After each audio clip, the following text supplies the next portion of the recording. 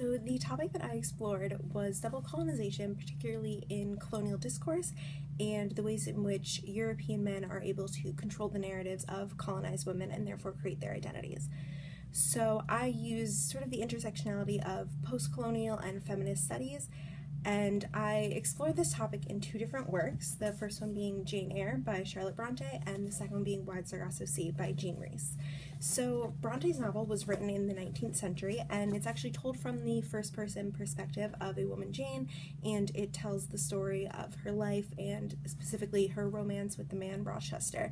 And it comes to light that Rochester already has a wife that is from the West Indies that he's kept locked in his attic, and he tells Jane that she's insane. And despite Jane actually having the narrative control, it's seen very clearly through looking at it in post-colonial and feminist theory that Rochester is heavily influencing her narrative, particularly in regards to the way that her narrative presents Bertha.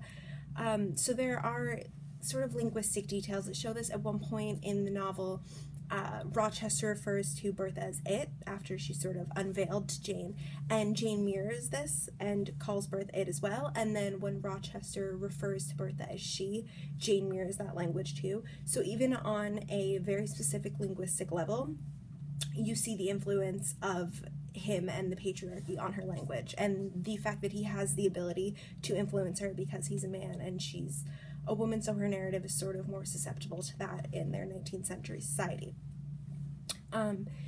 So it's eventually the only thing that we know of Bertha from Jane Eyre's. Everything comes from Rochester. So he tells Jane of Bertha's identity, but in telling Bertha's story, he actually tells his own story, and sort of just creates Bertha in the framework of his own story and presents her as this villain and this horrible woman who took his life in his youth. And because he presents her like that to Jane, Jane accepts it. And so that becomes Bertha's identity entirely, and that's how Jane's narrative presents it to her readers. So Bertha is absolutely silenced because of Jane's narrative and her not having any narrative autonomy within the novel. And Jane is accomplice in this silencing because she doesn't challenge Rochester's influence on her own narrative, and Rochester representing, the European male in general and the patriarchy and colonization, and having her own first-person narrative. Jane has the opportunity to challenge this, but she fails to, and so Bertha remains completely silenced, and it's Rochester through Jane that's creating her identity for her. And then there was so many issues with this colonially that Jean Rhys wrote her novel in response, and Wide Sargasso Sea is told from the point of view of Bertha, who is renamed Antoinette, which is a very important shift in title, and it tells the story of Bertha / Antoinette before Jane Eyre ever happened, and so it's about Bertha's life, or Antoinette's life, growing up in the West Indies. And so there's actually a very slight first-person narrative that Antoinette gets within Wide Sargasso Sea, and it's only in the very opening and the very end. And then from the moment that Rochester enters Antoinette's life and becomes her husband, he takes over the narrative, and it's now told from his perspective, his first person. So Rhys is very obviously challenging the narrative influence that Rochester has in Jane Eyre by giving him the narrative entirely. So within this, you see Rochester sort of creating an identity for his wife as it suits him as the male colonizer. So he sort of creates a sexual identity for her, and then he discovers that that isn't working, and so he sort of tries to silence her. And a lot of this comes from his own feelings of foreignness because he's in the West Indies, and so for the first time he's the other despite being a European man, and in his mind he connects Antoinette's identity to the West Indies and to the island, and so that feels threatening to him because not only is she a woman, but she's also a colonized woman. So that's doubly threatening, and so he wants to completely be able to control the discourse on her and control her identity. And so he eventually tries to silence her, comparing her to a marionette and a doll. So even in his language, you can see that he wants this sense of control because he's not used to being this other. He's used to himself in England being the center. And so to combat that feeling of marginalization, he takes it out by silencing Antoinette even further. And eventually he deems her insane, and he tries to control her that way.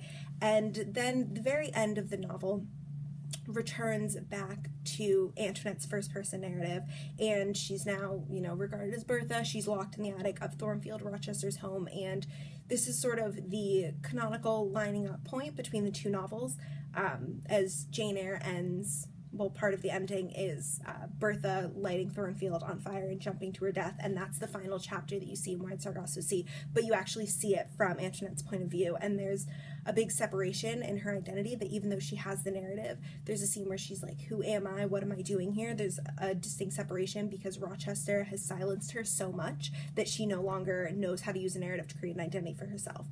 But in jumping to her own death and lighting Thornfield on fire, she's actually reclaiming her identity.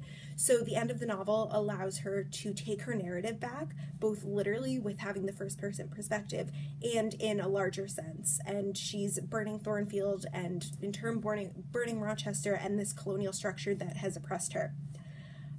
So she's literally and figuratively setting fire to her oppressors.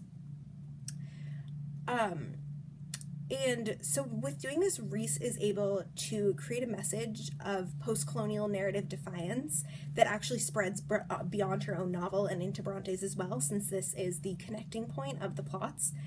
And so Rhys draws so much attention to the issues of Rochester's narrative that it's impossible to read Bronte's novel back without seeing those same issues.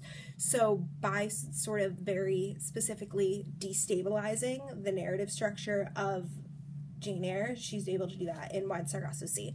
And it's really important to look at the silencing of colonized women, as this isn't something that's exclusively of the past, because Wide Sargasso Sea was written a century after Bronte's novel was, so it's very clear that this is still an issue enough that Jean Rhys felt that she had to write a response to Bronte and to give this colonized women and colonized women in general some sort of a voice.